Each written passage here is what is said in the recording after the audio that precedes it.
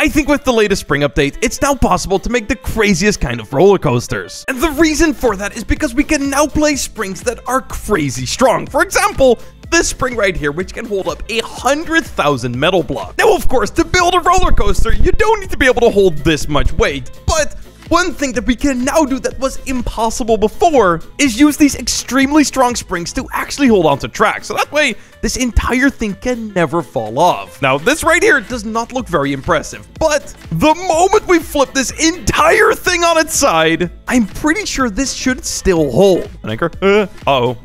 I think we gotta grip it even harder. If you make sure everything is done just right, you can actually get this thing to ride up walls. Now, that right there is gonna be the perfect mechanic for a roller coaster. And lucky for me, I still had these laying around, which are gonna be perfect for what we're building today. But currently, these guys don't do anything at all. I mean, they literally just stand here, so we're gonna have to start working on the mechanics. So first off, let's make sure that these tracks actually stay together. Now, in the past, this was very difficult, but all we have to do now is simply use a bar. So there you go. With that, all of our carts are connected. Now, the next part is going to be a little bit more difficult because we got to make sure that we can clamp these tracks with as much force as humanly possible. And for that, we only have one slight problem, and that is that these wheels right here are absolutely massive. And at the very least, we would be that far away from the track, which would honestly look absolutely atrocious. So actually, I have a bit of an idea. We're actually going to place these right next to the cart like this. Also, we're only going to place a single wheel per cart, so that way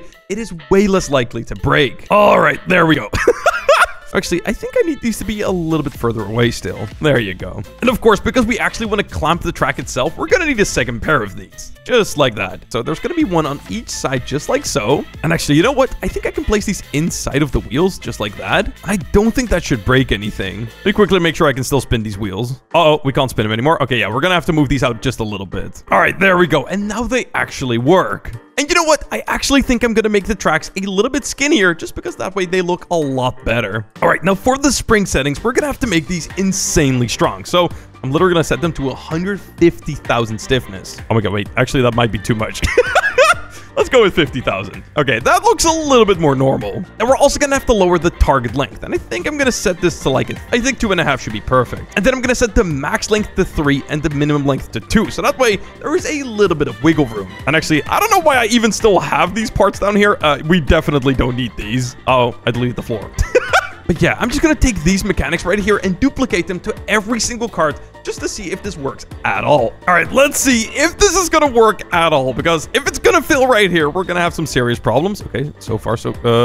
Okay, it looks like we are actually clamping these a little bit too hard because, yeah, those wheels are literally touching. Target length 3? Yeah, I think we got to do target length 3. So, time to change all of these settings. 2.5. Okay, there we go. Now, let's try that one more time. Okay, there we go. They're actually on the track. Now, currently, there isn't really anything that is holding these in place, but I think that should be fine for now. Let's try to roll these. Oh, hey, look at that. Okay, wait. Okay, well, we don't really have a proper track yet, but those are working insanely well together. Okay, let's make sure they actually stay on the tracks, because currently they can roll off whenever they want, which would be a little bit of a problem if you were on the cart. So currently these are 0.5 away from the actual cart itself. So you know what?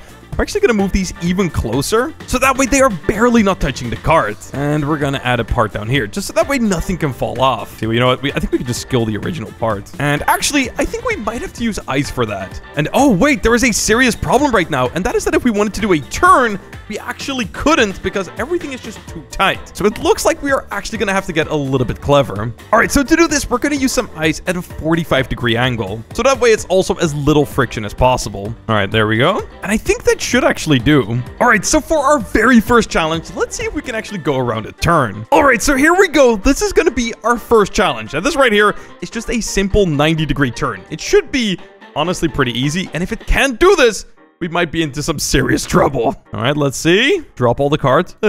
All of the ice fell. Why did the ice fall? Okay, this time it stayed. Okay, this time it stayed. Okay, I think we'll be good. I think all we got to do is just simply drive now. And I hope that... Oh, wait. Are these the problem? No, I don't think so. Wait, why is it not going around the corner? I think maybe the ice is just a little bit too tight. Oh my God, I think I figured out what the problem was. So before, both of these wheels were actually rotating in the same direction, but you actually want them to be rotating in opposite directions. So right now, the bottom ones have reverse spin and... Bada boom! Look, it's doing a thing! Now...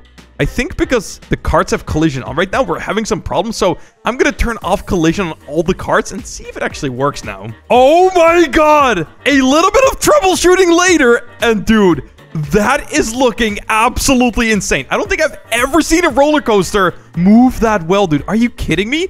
Now, the only thing I changed is that I now added like 2 pieces of ice here on the side. So that way it just clamps a little bit harder on both sides. So that way it can't go off the tracks. Just having the ice in the middle was not enough. And dude, that right there is looking absolutely ridiculous. Now, I still don't really know exactly if this thing can climb up, though. So that's going to have to be what we test next. All right, farewell to this part. You can go. So you know what? Let's build a loop. All right, here we go. I think all we have to do now is a little bit of duping. And there it is, baby. That right there is going to be our loop. Now, I want to make sure that this thing works as well as it possibly can. So what I'm actually going to do is make this like the most difficult stress test for a roller coaster you could possibly think of. So first off, we're going to make the entire track go perfectly vertical, just like so. And actually, we'll make sure that we're going vertical for quite a while. Something like so.